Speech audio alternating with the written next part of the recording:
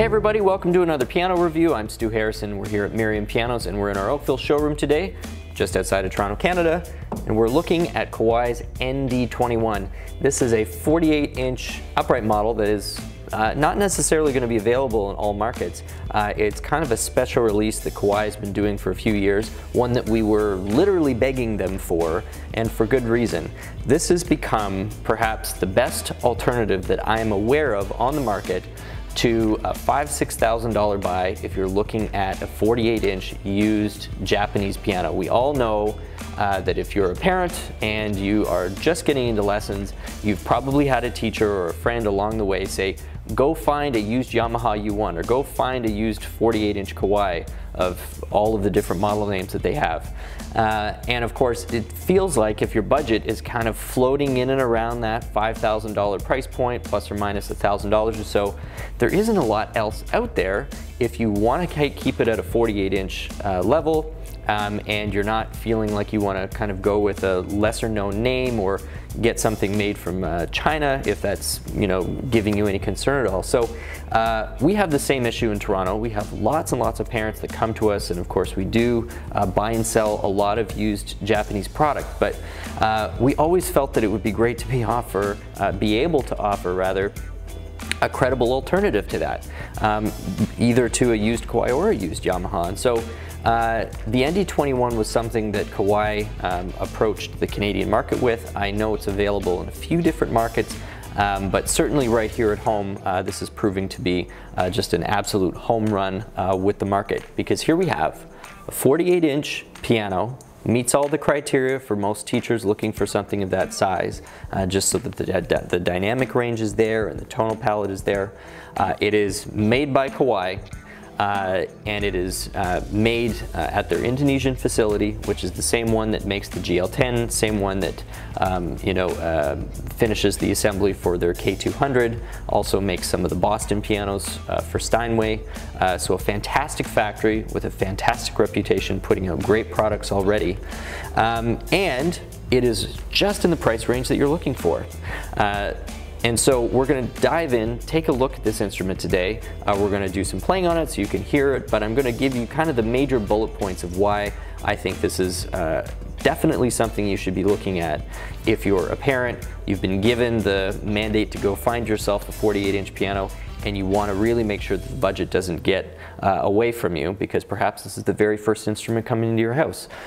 You've come to the right place. We're going to give you all that info. Thank you so much for being here once again. We're going to get started right away.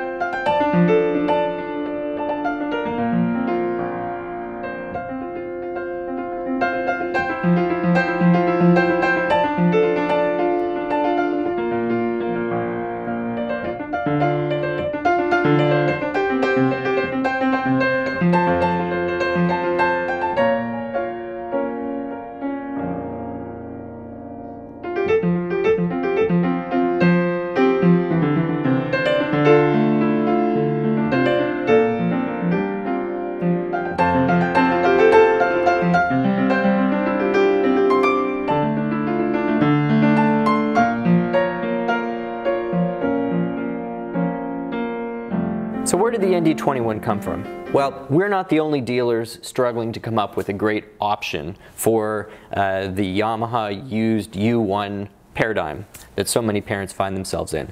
I'm sure that's true, because otherwise this must have taken a chorus of dealers and a chorus of a lot of other people asking Kawai for this. Where did they come up with the ND21? Well, as far as I can tell, and having talked to a few people within the company, this appears to be essentially a reissue of the K25. Now, the K25 was a very popular model that Kawai was making back in the 90s. It was sort of one of the predecessors to the Kawai K3, which was the very first piano to be equipped with the Millennium 3 action. And so essentially what you've got is Kawai really just restarting production of their K25 line.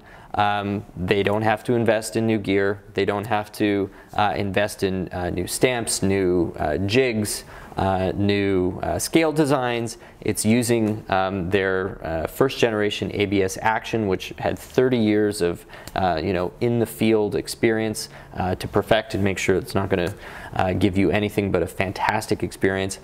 And so poof, here we are with what appears to be essentially a brand new model, but really it's like if you just opened a time capsule and you were able to find a brand new 1990s era Kawai piano with a full 10-year warranty, and what quite a few people have really appreciated is an alternative to the traditional brass color. We've got chrome both in the hinges, the logo, and also the pedal boards.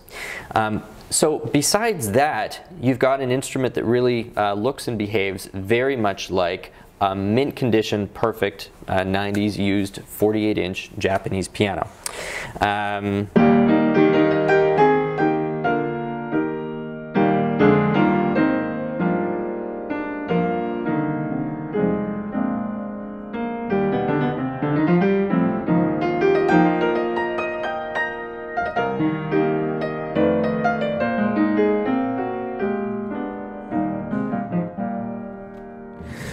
So what are the things I notice on this? Well, one of the things I notice is that there's a ton of sympathetic resonance that you get out of this instrument. That's typical of a lot of the Kawais, and I think it's one of the trademark things that separates a Kawai sound from a Yamaha sound. Besides the fact that for the same size cabinet, Kawais tend to have a slightly longer bass string, I also find that the Kawai cabinets just tend to resonate a little bit more, and so you get a bit more warmth and you get a slightly bigger acoustic envelope around the whole instrument. And you definitely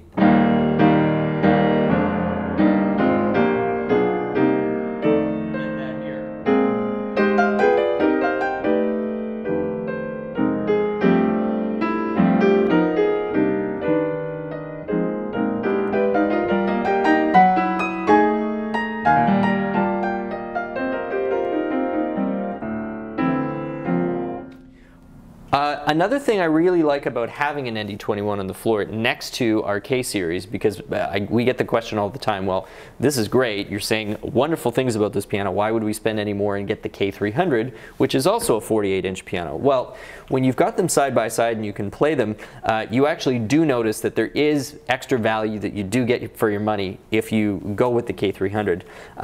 Can you feel the difference between this action and the Millennium 3 action? Yes. For a really advanced player who's looking for an action that's going to be as responsive as a grand, is this going to give it to you?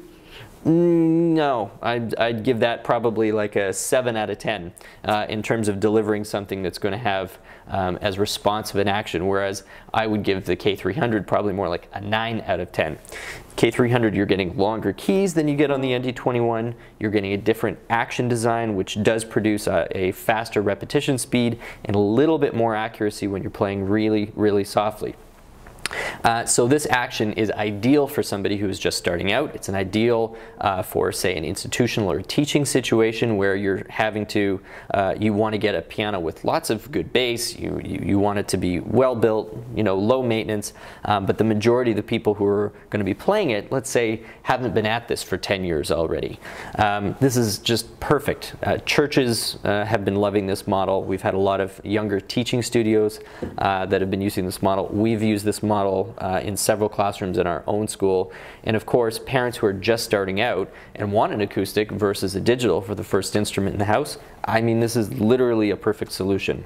So that's where your action is. You've got plenty of great things about it when you're comparing to a used instrument. It's definitely going to be a more consistent feel. It's going to require less maintenance, and it is going to have a better repetition speed and response than, say, a 20 or 30-year-old used Japanese piano, which, quite frankly, this is exactly what it's being compared to all day, all night, every single week of the year.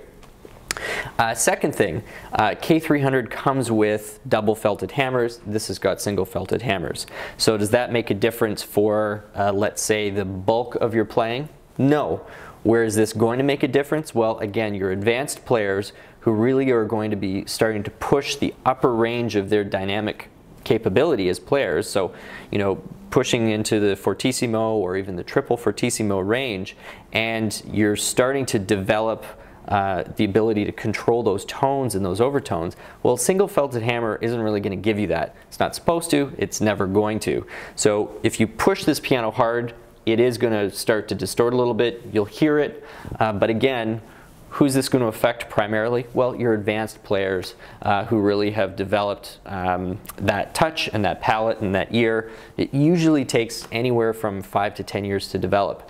But again, are you going to get that out of a 20 to 30-year-old used piano that this is being compared to? Not even a chance. You're often dealing with highly compressed hammers that are past their prime. They're still functional, but they're going to distort even quicker than this is.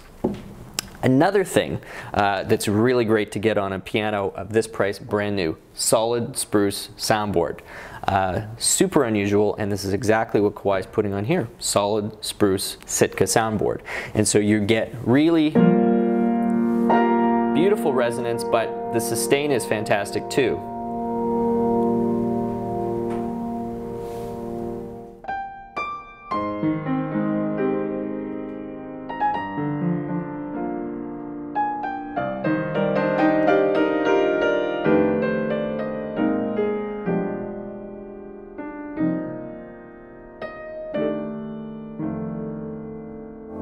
Yeah, I mean, tons of crown. I know we're talking about a new instrument, but again, when you get this type of performance for an instrument that, like I said, this is hitting right around the 5,000 US mark.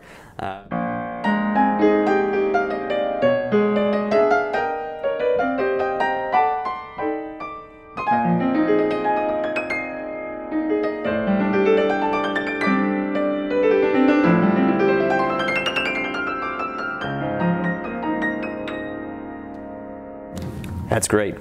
Now another thing that's going to be, I would say more of a feature for semi-professional or commercial buyers or users of this instrument. It's got nice big rubber coasters on it. This piano is easier to move than the majority of our $20,000 uprights here that are supposed to have Primo casters. We can move this with one hand all around, carpeted floor, hardwood floor, no issues. So for users where that's even a factor, it's a really nice thing. It is very easy to move around in ND21, and it's easy to get it on and off a coaster as well. So something to keep in mind. It's not going to be a value point for everybody, but it might, it might be something of interest for some of you. Another thing to be aware of, the ND21 is not going to give you that slow fall. So depends on your parenting philosophy. You're going to have some people who say, well, I don't want my kids anywhere around this because they might slam their hands. Other people might say, well, it'll only happen once, and then they'll learn their lesson and likely won't slam ever again. So not sure where you fall in that spectrum, but it is something to be aware of. This one doesn't have the slow fall, and that may be a factor as well. One last thing I am going to mention, because I think it's kind of cool. The inside of this instrument, they've really gone for quite a unique contemporary look. So just on the outside, as we said, they're not using the brass coloring. They've actually decided to color the iron plate this really interesting matte black finish. It's almost like kind of a gunmetal-y engine block type of thing to match the overall sleek black and chrome look of the outside of the instrument. There's no difference in material whatsoever. It's not like this is a different type of plate or some sort of a synthetic. Same iron plate, just like Kawai is going to be using on any of the others. Of course, it's nice, easy to access, and you can see that it's got that, that felt for a mute bar. That also makes it really, really easy. So, to wrap up, here we've got, like I've been saying throughout this review, in my mind, quite possibly the most ideal and straightforward alternative to a used Japanese 48-inch piano that you are going to find certainly in the Canadian market. This has found a really wide audience with first-time buyers and parents who aren't looking for digital and really are looking for a safe, low-risk option that doesn't involve hunting through Kijiji, through dozens and dozens of Yamaha YUS1 listings in the $4,000 to $5,000 range, and really never knowing what the ownership history of that instrument has been. This has proved to be just a kind of a magic bullet solution for many, many of those people. So, Whether or not it works for you, ultimately up to you. You really do need to decide. Every once in a while you do find that used instrument that just is an absolute gem, great price, great music, and we find them too. So I'm not suggesting that that not be a part of your search, but what I am suggesting is it doesn't need to be the only part of your search. Make sure you put this on the list, check it out, and of course if you're in the Toronto area, come by, see us. We've got an ND21 on both of our floors in Oakville and Vaughan at all times, ready and waiting to be played. So I hope this has been helpful. Good luck with your search. Come see us if you can, and we'll see you back next time for another piano review soon. Thanks very much.